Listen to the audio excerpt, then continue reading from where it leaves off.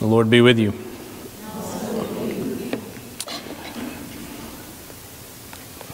Our passage this morning is from the second chapter of Philippians.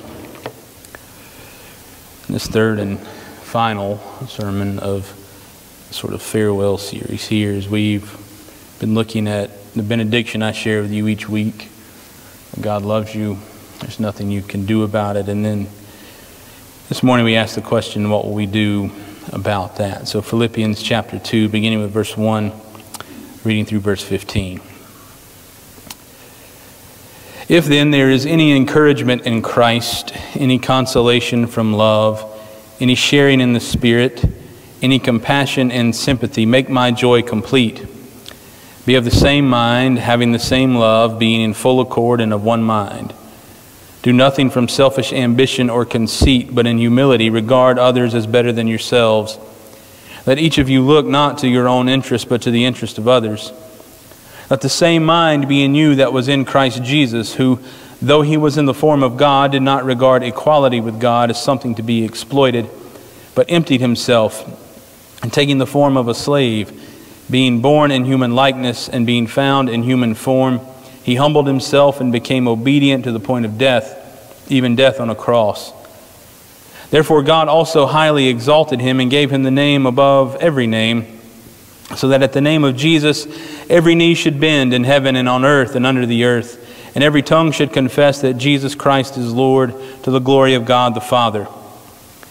Therefore, my beloved, just as you have always obeyed me, not only in my presence, but much more now in my absence, work out your own salvation with fear and trembling. For it is God who is at work within you, enabling you both to will and to work for his good pleasure.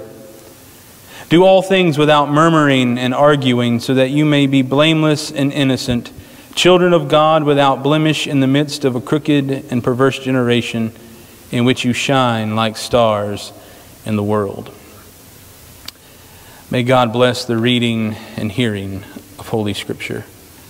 Would you pray with me? And now, O God, we pray for ears to hear, ears that hear your words speaking to us through Holy Scripture. Free us of distraction so that we may hear your Spirit speaking and calling to us. In Christ's name we pray. Amen. So this whole thing, this whole life of faith for me began when I was 18 years old in a little community not too unlike this one called Goodman, Alabama, right outside of Enterprise. And Goodman, if you were to go there today, it might look familiar to you. You come into town, you take what is College Street in town and drive until it becomes County Road 606. I'm old enough now to remember when we just called it College Street Extension. And it drove all the way in dead ends right in the parking lot of Goodman Baptist Church. And I say you'd find it familiar because you know what's right across the street from Goodman? Guess. A store. And it's a little old-fashioned, though, compared to EL's. They have a hitching post outside. The men don't play dominoes. They play checkers. The store has changed hands over the years, and in fact, now it may even be closed. I'm not so sure.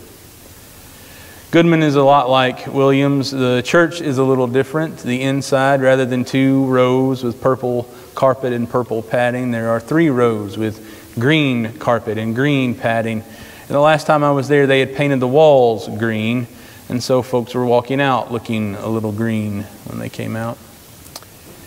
But it was there in that church, before they painted the walls green and before they made the very controversial decision to put screens up in the sanctuary. As I was walking out the back one Sunday morning, Jimmy Clark, the deacon in that church, grabbed me by the arm and pulled me into a back room there. He sat me down and Jimmy said, "Do you know Jesus loves you?" He said it really fast. That's how he talks. I said, "Jimmy, I reckon." He said, "Well, do you love Jesus?" "Jimmy, I reckon." And then he said these words, "What are you going to do about it?" And friends, that stuck inside my brain probably forever. Now what Jimmy meant was, what are you going to do? Are you going to come down the aisle at the evening service next Sunday? Are you going to join the church? Are you going to be baptized? That's what Jimmy meant, but for some reason, the Holy Spirit has stuck those words inside of my brain, inside of my mind, inside of my soul for all these years. I think about those words when I read these words. These are my favorite from Paul, some of my favorite in the New Testament, the Philippian hymn. It's a hymn that actually predates Paul. I wish I could hear it in Koine set to music, maybe Aramaic. I don't know what language it was originally sung in. The earliest hymn of the church, page 1 in the ancient hymn books, would have been the Philippian hymn. When Paul writes it, recounts it to them, he speaks of a God who made the world, made the cosmos, who, as I like to say, set the sun on fire, a God who wields all knowable and unknowable power. And how this same God emptied himself to become like us, even lower than us, to become a slave and to die, not of old age, not of cancer, not of an accident, but the cruelest death imaginable, to be nailed to a cross where he would bleed and asphyxiate and die. God could have done it any other way. I often wonder that. People sometimes say, what's the one question you're going to ask God when you get to heaven? I think the first question I would ask is probably why. And then I'd probably say, why this way? Why not just make us all right? Why not just open the heavens on our 12th birthday and reach down and tap us on the head and say, I'm here, you dummy? Why not send a spirit that we can see that appears to us in a special place where we can take a picture, maybe snap a selfie, put it on Instagram and say, I had God visit me today? Why do it this way? I think the answer is pretty simple. I just don't know if I like it. Because of his love for us. To show us that, yeah, the God of the cosmos loves us so deeply. That God who death shouldn't touch would choose to die for us. Out of his love. That's the summation of the gospel. That's why I say it every week. God loves you and there's nothing you can do about it. And I hear Paul's words and I wonder, what can I do? What can we do about this? What do we do about a God who empties himself to become like us? To die worse than us? What do we do with the love from a cosmic, eternal God that we don't deserve, that we didn't sign up for? What do we do about that? In the earlier service, somebody asked me, are you ever going to tell us what we should do about that? No. Sorry, I will spoil it. No, I don't know the details. But I think you already do. I think you already know what we're called to do about that. Watching these pictures, it was a surprise in the early service, so I didn't watch many of them. They reminded me of a lot of stuff. But that's what you do about it, right? I saw ours and I thought, man, I'm glad we can't smell that picture.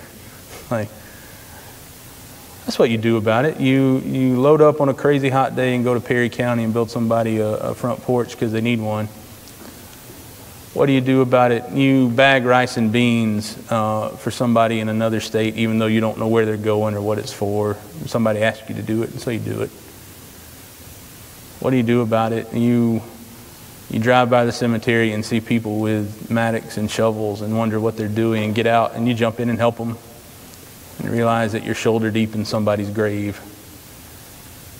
What do you do about it? You get a phone call in the middle of the night and you show up at someone's house before the ambulance.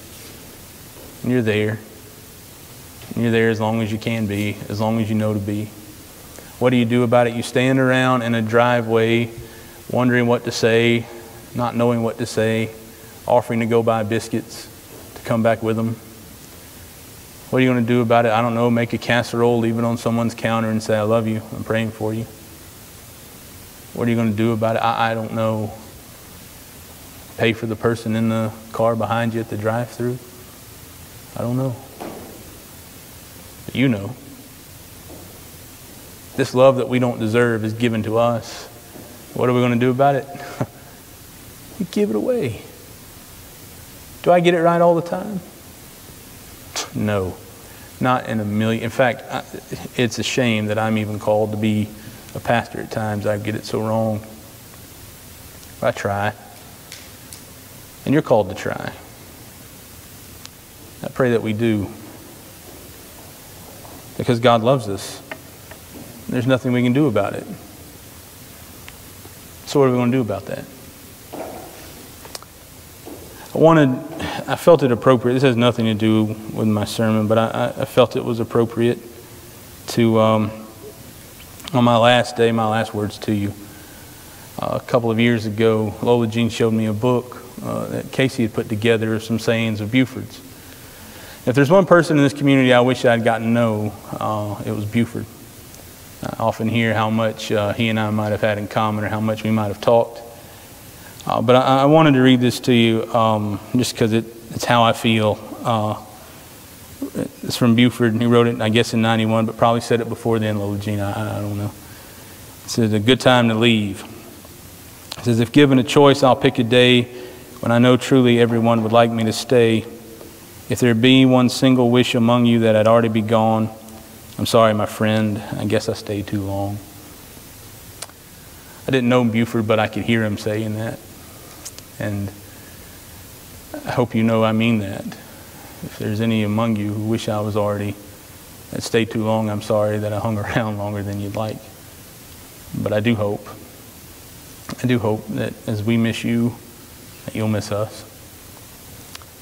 And that we'll see one another again, if not at the corner of Pleasant Valley and Nisbet Lake, if not on the front bench at EL's or in a pew at the sanctuary, that maybe we'll see each other in some hot, muggy place in Perry County.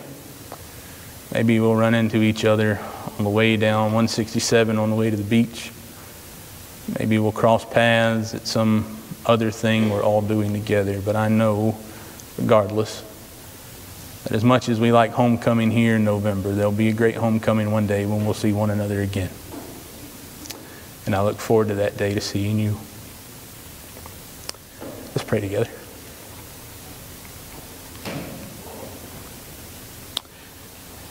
Gracious God, we thank you for the love that you give us. We thank you for the call that you've put on us. Lord, help us to answer it. Help us to live into your love. Help us, Lord, to be stewards of that love we don't deserve. Remind us with each breath we take that you love us. And there's nothing we can do about it. So help us, Lord, to do something about that. In your name we pray. Amen.